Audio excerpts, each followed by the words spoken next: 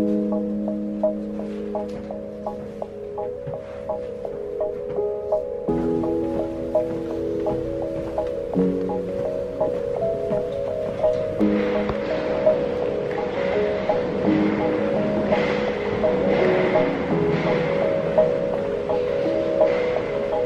early.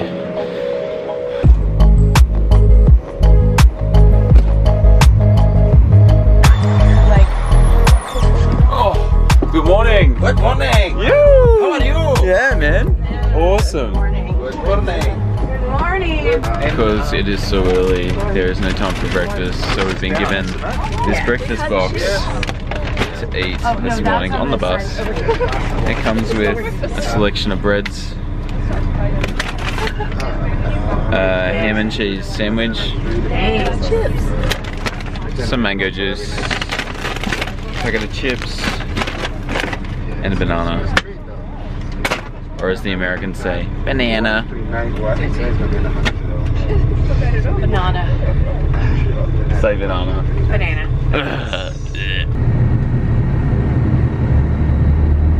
It is very early morning. Oh, too early. And we're going to Abu Simbel, which is a group of temples in the desert. But it is about 3 hours away from here. I think it's just under 300 kilometers. So we've had to wake up at 4 o'clock in the morning so that we can get there nice and early and then get back to Aswan to start our Nile cruise, aka Philae boat tour. So tired.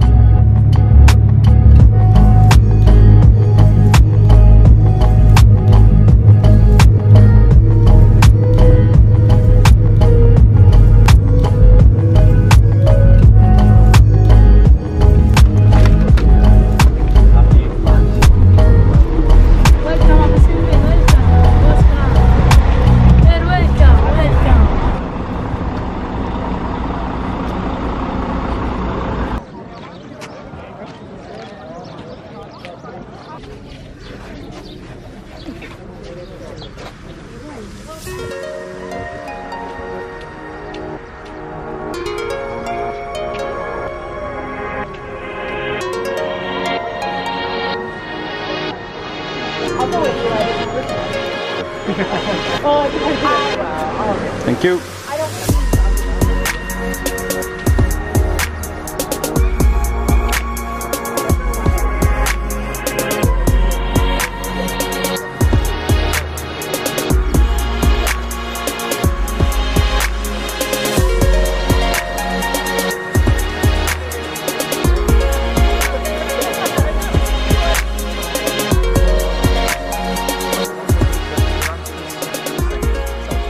Welcome to Abu Simbel.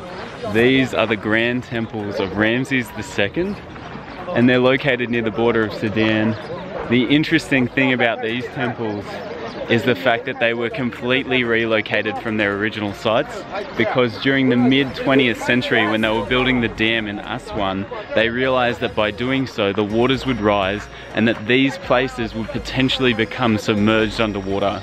So the Egyptian government paired with UNESCO to cut out the entire temple and moved it 60 meters higher so it was safe from the rising waters. It's absolutely incredible.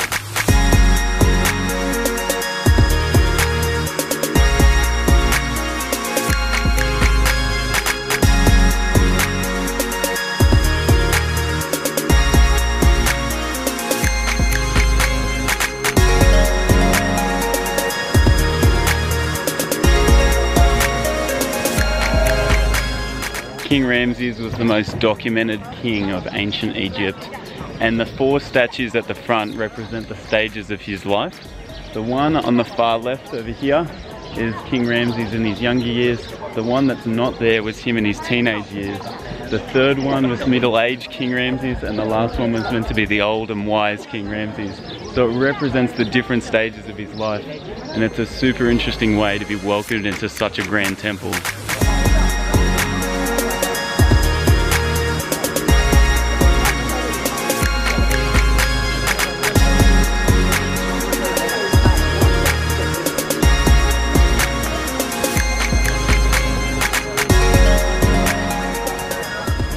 Unfortunately, there are no photos or videos allowed inside, which means that you'll definitely have to come to this place to check it out for yourself.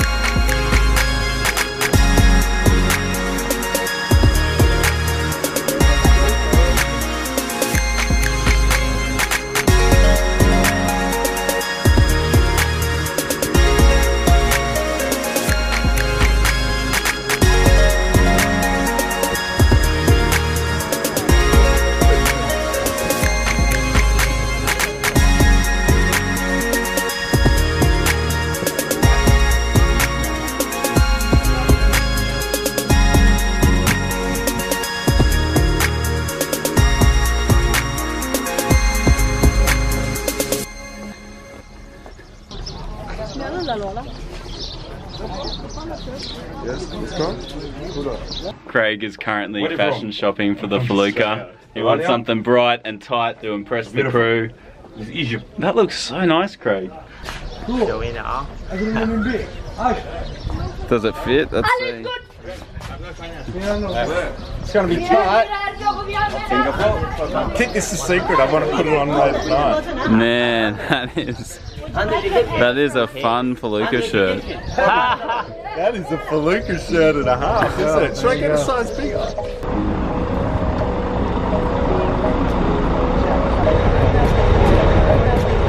Like a scarf or something.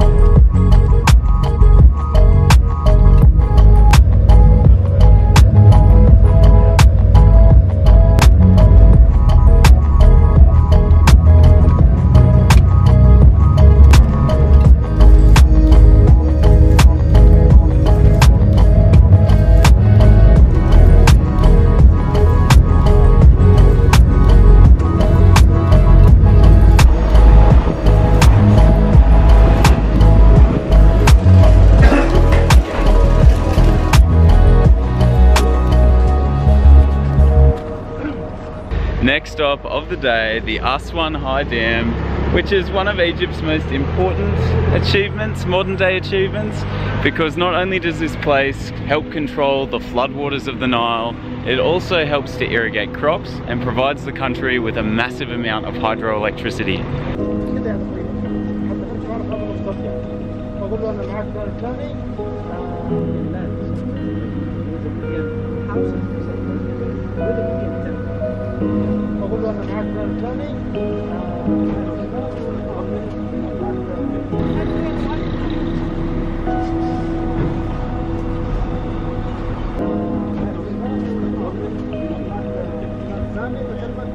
I think my favorite thing about this dam is it just puts into perspective how big the Nile River is. This place is absolutely massive, and to hold back that much water, it's a pretty incredible modern day achievement.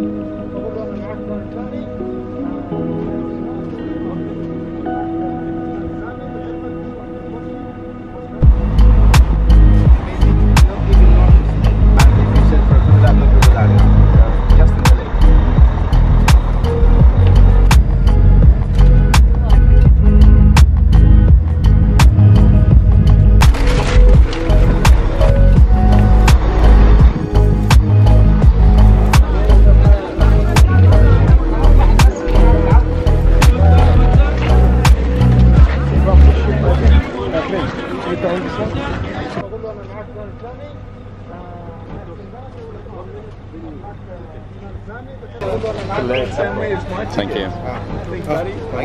Thank you, sir.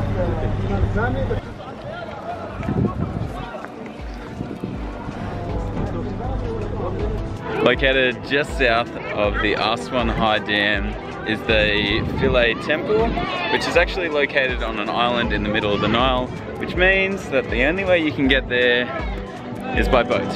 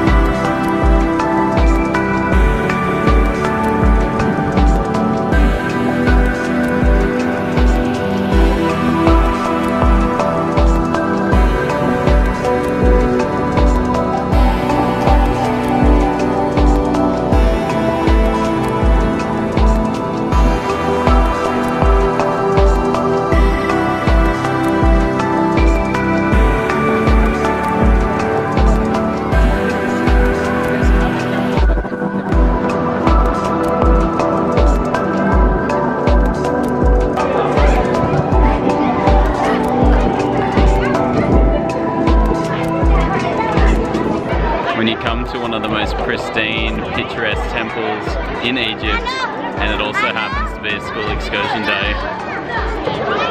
So many kids here.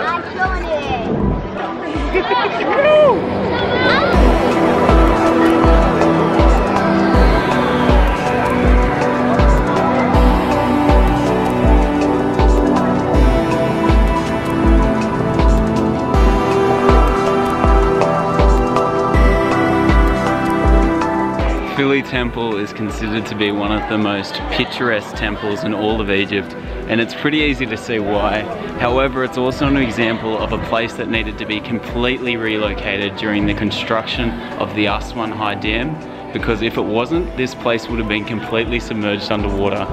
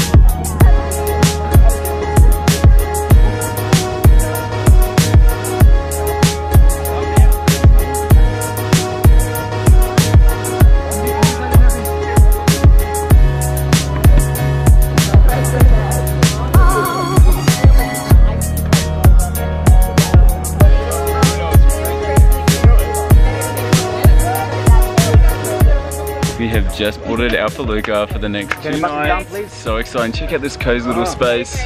This mattress to sleep on. We've got this little dinner mat over here. Initial thoughts? We're gonna have an amazing time. We have games, we have booze, we finally have food. Tick. That's all the ingredients for a good time. We're happy. Awesome. This is ridiculous shit. It doesn't even fit.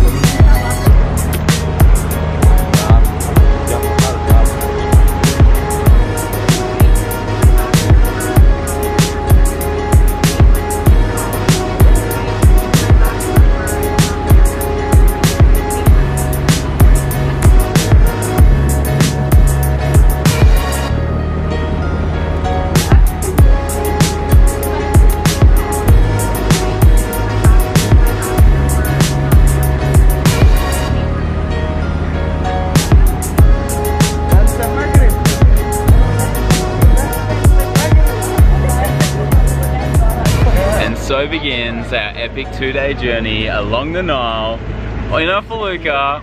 Craig's excited. Woo! I brought my rave shirt. Let's see what tomorrow brings.